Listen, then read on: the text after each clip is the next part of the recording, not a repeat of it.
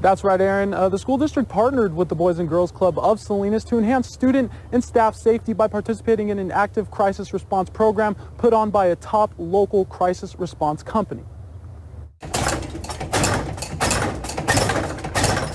In any crisis emergency, you always feel that either you are not prepared for it or you are prepared for it.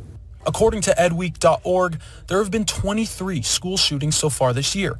With that in mind, the Santa Rita Union School District has teamed up with the Boys and Girls Club of Salinas and active crisis trainers. This training giving them the chance to be on the same page. We have to be prepared. We see what happens on a national stage, right? And so each time one of those incidents occurs in any school, every school, right, is impacted by that. I told our consultants that we work with at Kimball and Associates, I said, I'm sorry that you have this work to do, but I'm thankful that you all are our partners in doing this work. Participants are taught how to effectively barricade classroom doors using everyday classroom items. The program is run by Michael Kimball, who specializes in situational awareness and school safety. He says that violent intruders have similar traits. We know that all violent intruders like the path of least resistance. They all like to create shock and awe.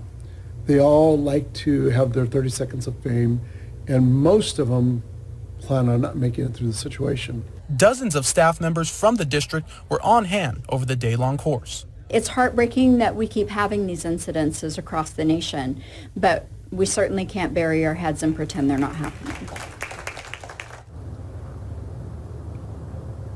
The Santa Rita Union School District opens their classroom doors on August 7th, and staff says that they feel more prepared than ever after this training. In Salinas, Jake Flores, KSBW, Action News 8.